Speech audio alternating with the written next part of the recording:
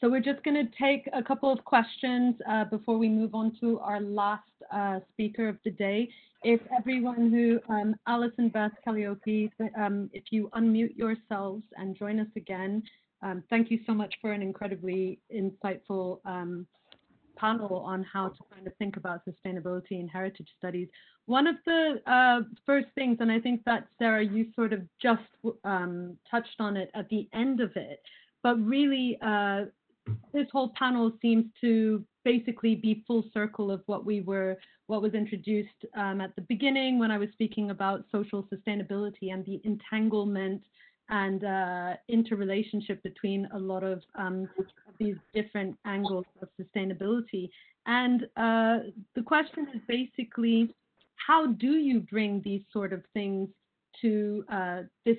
How do you show the vast entanglement and how do you bring it forward to what would be considered a kind of chewable, bite-sized policy nuggets, or something that basically decision makers at policy level who are looking at more, not just evidence, not just opinions, but just a whole range of contexts. How do you bring these ideas to top level decision making? And that's a question for everyone, really. If Alison can start, since you're first on the list. Yeah, I'll start straight off by saying I don't have an answer for you. But I have some thoughts. I think it's really interesting, actually, in the sense you kind of, we've all been kind of, I think, roughly hitting the same nails that were, and it reminds me a little bit of something that Mike was saying in the previous session about this dichotomy between values and evidence. And you, Sara, also just said something quite interesting now, which with regards to evidence-based policy, because obviously what you're talking about is how do you inform policy, and ideally we do that through providing evidence. But sometimes you're trying to provide evidence for what's obvious. Yeah. Yeah.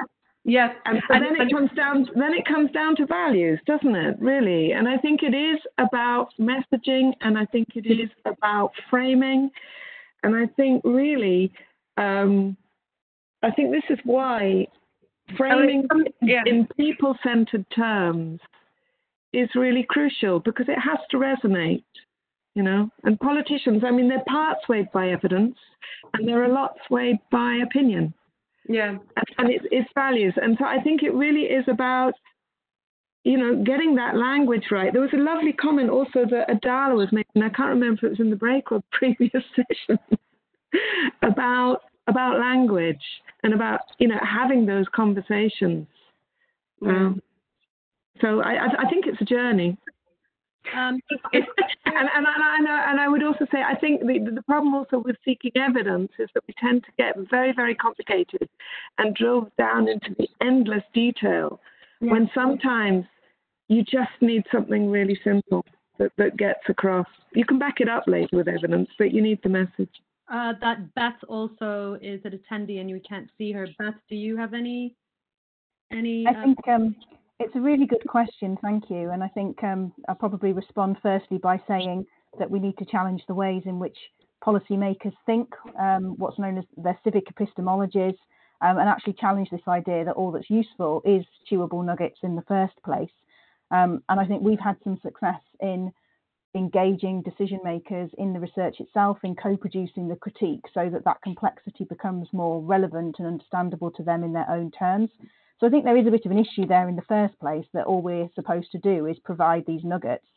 And in my own sort of discipline, the phrase evidence-based policy is what we need, rather than policy-based evidence, seems quite relevant.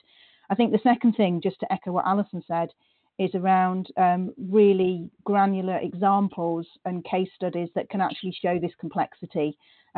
We did a piece of work again with my colleagues in Kisumu and Cape Town with Mr. Urban Futures and the JPI Cultural Heritage Programme, looking at festivals as sites for these kinds of entanglements that kind of show the different values and diversity of tangible and intangible cultural heritage values. And sometimes complexity can only be seen through that example. or through specific examples. So I think that's really important. Kalliopi? Yes, basically I will just reiterate what Alison and Beth said. Sorry for the voices of the background, these are my daughters. They just came into.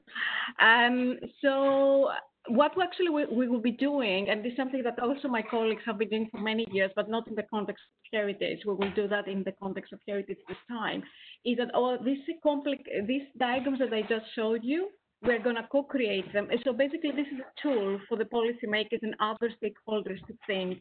So we will be co-creating through discussions and conversations what is the situation. We will be mapping together on a piece of paper, not on the software, with different colors. And as we do that, we will be discussing what is the situation currently in the case studies, and what are their fears for the future, or the vision for the future.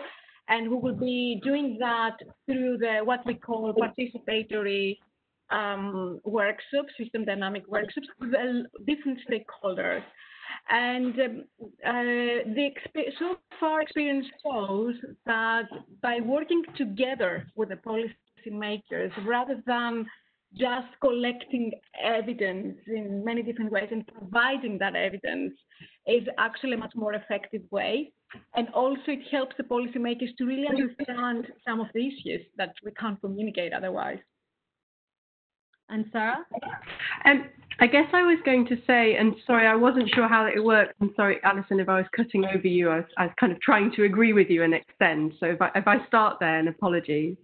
I guess there's a point about values, but there's also a point about value, and that kind of narrowness of economic value that is cutting out of everything. And I think there's a kind of overall what policymakers need is a move to more of a donut economy style of thinking about the space in which the economy occurs, so that the space in which the economy is allowed to play is one that is built on a strong human foundation where we have got well-being, and within an environmental context where we're not heading for a kind of Armageddon scenario.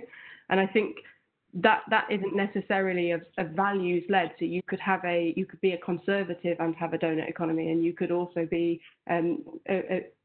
very highly socialist and have an approach to the donut economy. And so I feel like there's this kind of we've allowed ourselves this weird tension where we behave as if some people with one set of values think that it's right not to destroy the environment, or some people with one set of values think it's right not to have slavery. And actually, I think there are certain things that we need to reveal as being falsehoods and accept not as values but as facts of how we would like to live. And I understand that is also then a set of values, but I do feel there's a sort of a frustration around the economic value. And I guess who makes policy is people who are in charge of public bodies, and public bodies are constrained in another economic framework around delivering best value for public money.